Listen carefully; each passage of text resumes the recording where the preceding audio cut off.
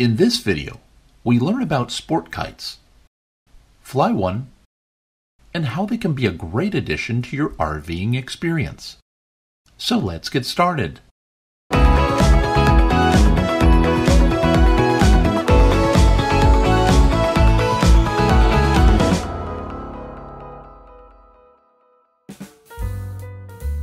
You know, many campers are always looking for that unique gift for fellow RVers. Yes, there's many ideas like games or camping products, but has anyone thought of giving a kite to a fellow camper? Welcome to Dorm Beach, located in Bodega Bay, California. This 2-mile stretch of pristine beach not only includes 120 campsites, but is also a great location to learn about kites. Kites come in all shapes and sizes, but what they have in common is that they take very little space to store them, which makes them a great camping activity for your RVing experience.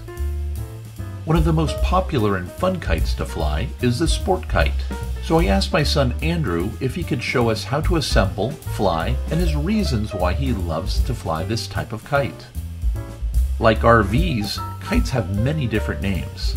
This particular model he's going to show is called a Thunderstruck. So let's go ahead and bring out the Thunderstruck. So what I'm going to do is I'm going to go ahead and open it up.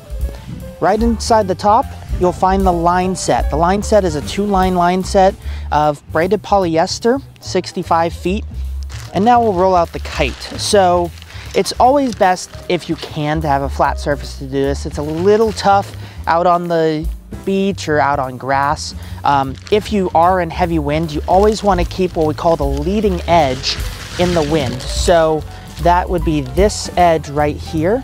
It's the same on the other side as well. Now the Thunderstruck, since it is so wide, we have 2 lower spars as well as a single leading edge spar. And then as well as that, we have extended wings. So right here, what you'll see is a bend in that material. What that is you have a smaller tube and a larger tube. The smaller tube is going to be inserted into the bigger tube. As you make sure that's all the way in, there's a little nub on the end. You'll see a little notch right at the end of the tube. That's where this little bungee comes in. This little bungee goes right around that little notch and into it. And what that does is it holds the pressure of this tube into the other tube. So that's going to give you your full wingspan, that full leading edge, right? So I'm going to do the same on the other side, right? You'll see that bend. I'm going to slowly push the rod end in. And then I'm going to simply take my fingers and line it up. You'll feel a smaller tube and a bigger tube. And that smaller tube goes into it and you feel it stop. Then what you do is you go ahead, find that notch at the other side, have your bungee, and go ahead and pull that bungee into that leading edge. I always put in my lowers first because that's what's going to create the size of the kite. Now on these spars, there is a tag. There's a gold tag. It says this end into center T. So right on this kite, there is a center T. And I'm going to push this end into the center T. And then all I'm going to simply do, I'm going to put this grommet here down, facing down, so that it's ready for the leg. Now I'm going to pull the right grommet and I'm going to insert the fiberglass tube into the right grommet. So now I'm going to do the left side. I'm going to put this end into the center T, like it says.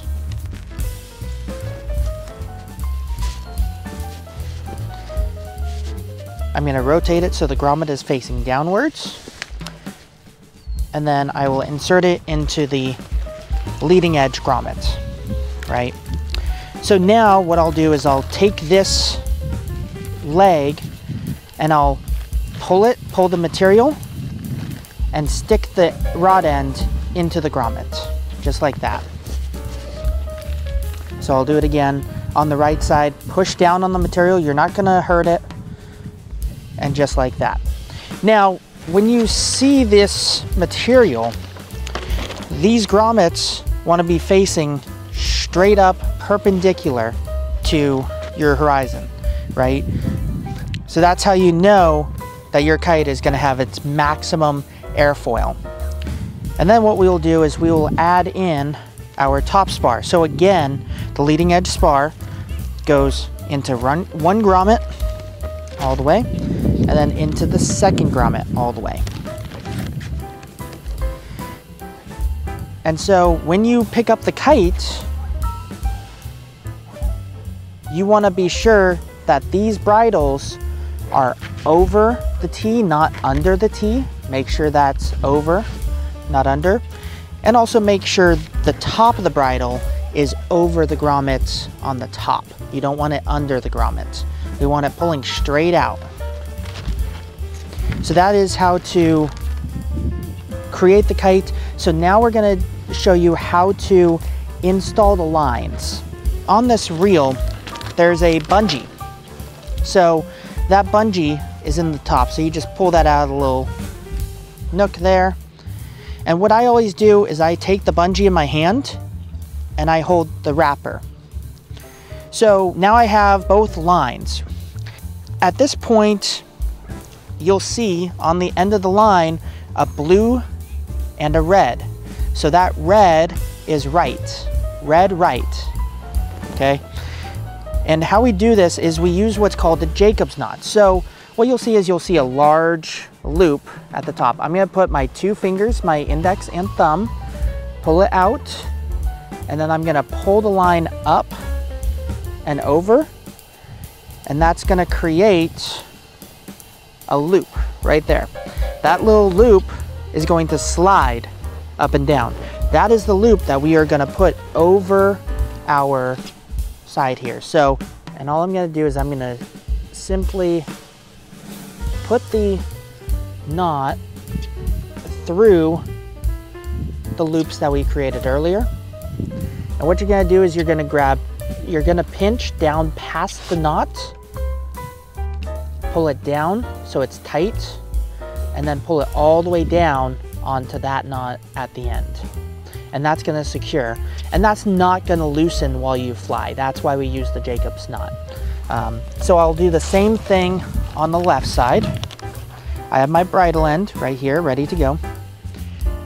I simply take the loop, put my index and thumb out, wrap around, and pull the ends through. So again, put the finger and thumb in, go around, and grab those two, and pull it up. And that creates that Jacob's knot loop. That loop is what's gonna go on the knot on the bridle, okay? So that bridle goes there. I hold this, hold the knot, pinch the knot, and hold the bridle, and hold it past the knot so that the Jacob's knot is nice and even, right? And then pull it down towards the end. And that's how you attach your line set to your kite. So you are ready to go and fly. So the Delta wings are an awesome design, because if you're at a beach, you can just put the end in and let it sit. Now, if you're flying at a park, I would suggest bringing, you know, some ankle weights with you, or something, just a little rock to hold the tail edge down. Now, what I'm gonna do here at the beach is I'm just gonna put some sand on the end. Now, you would think that that would ruin it, but it doesn't. It just gives it a little bit of weight so that it doesn't fly up while you're putting out the lines. So now I'm gonna go ahead and walk 65 feet that way, and I will meet you at the end of the lines. When you're done taking out your lines, you'll notice there's a little twist in them, right? Now we only have 2 lines, so we're super lucky. So all we have to do, if we start unwinding and we go, wait, hold on, that's too wound, we just go the other way, right? We want the red on our right, we want the black on our left. Now this guy goes in our back pocket, ready to fly. It's a great place to hold your line winder. So what I'm gonna do is I'm gonna take this loop, I'm gonna put my wrist in and grab. right? The other side, I'm gonna put my wrist in and I'm gonna grab down. Now, very simply on this kite, all you're gonna do is you're gonna pull down and back, and that's gonna get it up. There we go, there it is. There, you can hear it. And it's loosening up. Oh yeah. Just gotta keep it going. Just find where that gust likes to live.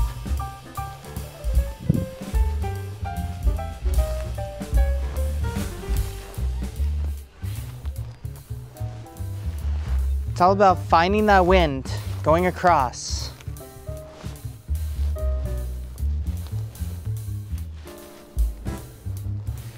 And also learning how to keep it level with the land. You know, that's when it looks really, really nice, is when you go across the land.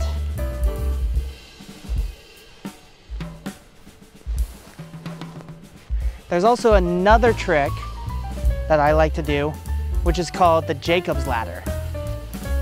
So that's when you rock back and forth like that, and the kite kind of climbs the next rung. It's kind of a fun little trick, very easy to do.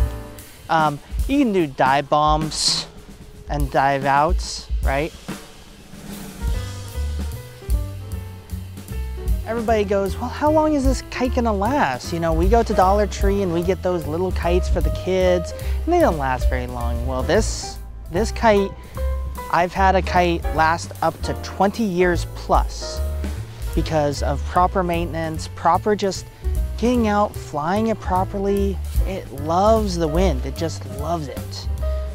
This one just looks great, it looks amazing. This is the black color. There's also like a sunset and a rainbow version that you can get. You notice the wind died down, so I'm gonna bring it up a little bit higher, try and get it out into that window. Again, if I want to do a left turn, I pull the left string. If I do a right turn, if I want to do a right turn, I pull the right string towards me. Now, some people do more down type stuff.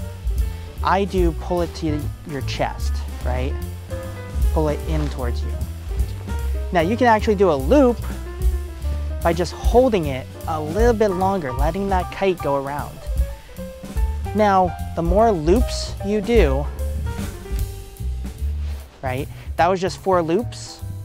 Now I have a cross in my line. You might be able to see it. There's a cross in my line. How do I get that out? I go the opposite direction, 2, 3, 4, and that gets it out. So now I'm back to just 2 lines, right? So left or right, 3, right? And left, 3. We have some bystanders over here having some fun, little kids.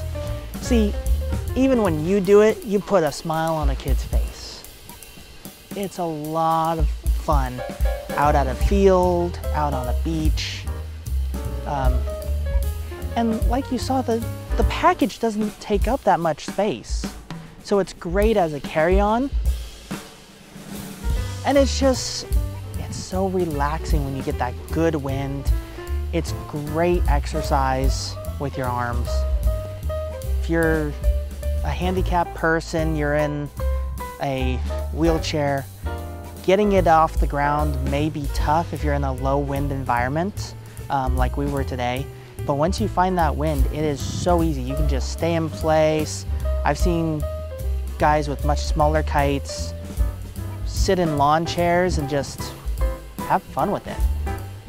So you'll notice the speed on this is tremendous. Even for its size at 5 feet 10 inches, that's a long wingspan. And you see the wind starting to die down now, and you just let the kite come to a landing, right? Now, when the kite is in this position, you can actually take off again. So I'm actually gonna go ahead and attempt another relaunch. Here we go. So with a simple flick of my wrists, right, pulling down to my sides, I was able to relaunch the kite. ready to go. And now I'm back in the wind. I'm back up and running, right? Again, really, really fun. I love kiting. Sport kites are the best kites out there. So I'm gonna go ahead and I'm gonna bring this to a landing. And what I'm gonna do is I'm gonna choose to go over to the edge, to the right. I'm just gonna let it drop. Okay, wind didn't want to do that. So I'm gonna take it to the left and just bring it down and let it drop. And that's how you land a sport kite. We have just landed our kite and are about to disassemble it.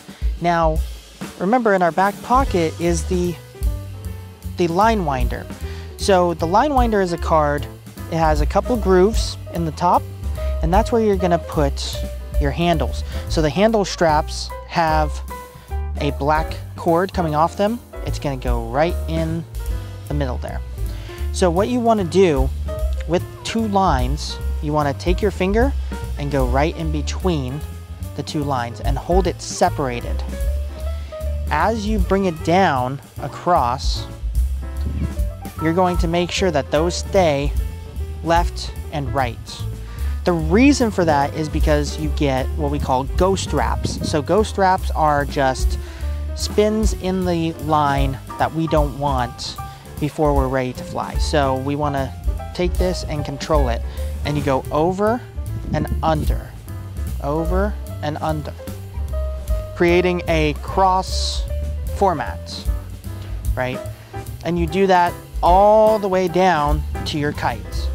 So now what I'm going to do is I'm going to release that Jacob's knot that we made earlier.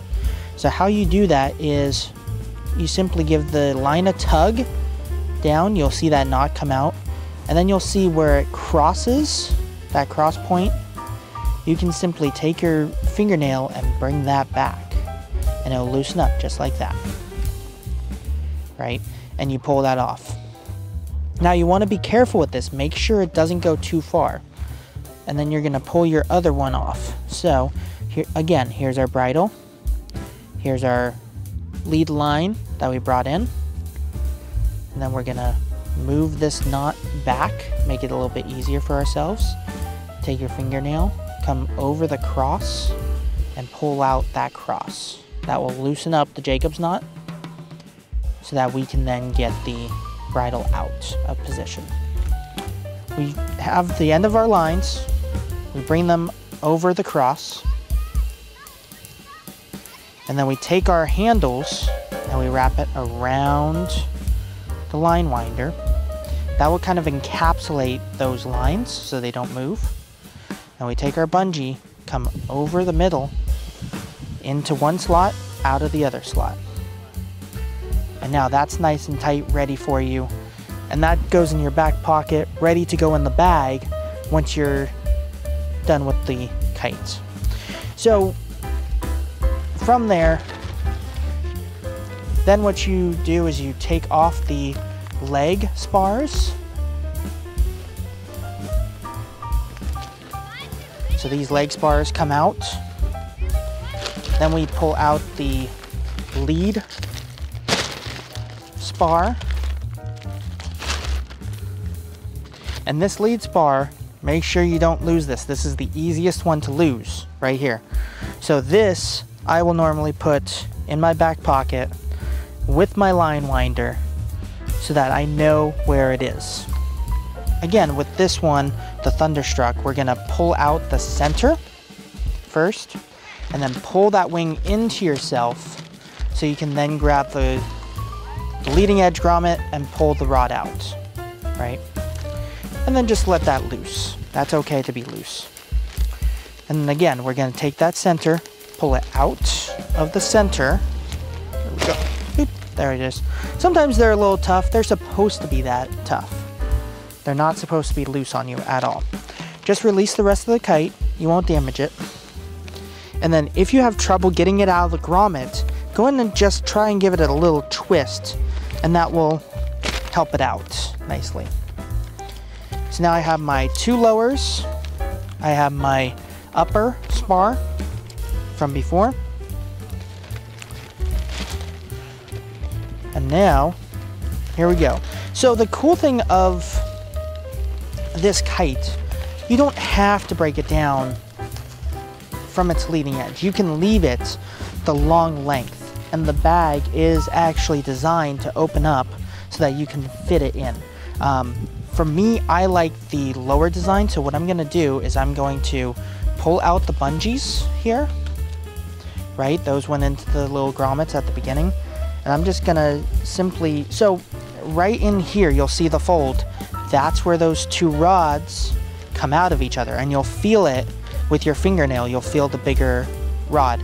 You wanna hold that with your thumb, give it a nice pinch, and then just simply work this rod out of position. So you see how that released there. So make sure you give yourself a good, I don't know, ½ an inch of space, and that way you can fold up the wing, right? So we're gonna do the same thing with the other side. Hold that bigger spar. We're gonna just work it out. You saw that one was nice and easy. Fold it up.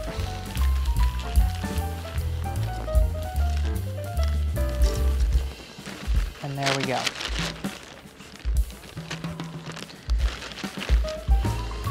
And what I do is I take these legs and I stick them inside, laying down. And then all you do is just roll it up nice and tight. You won't hurt the material at all. This is actually the best way to store the material. And this simply goes in the bag and you're ready to fly your next kite. I hope you enjoyed this instructional video series. Have a great day. Thank you so much. Thank you so much for spending some time with us today. If you get a chance, please subscribe and give us a thumbs up.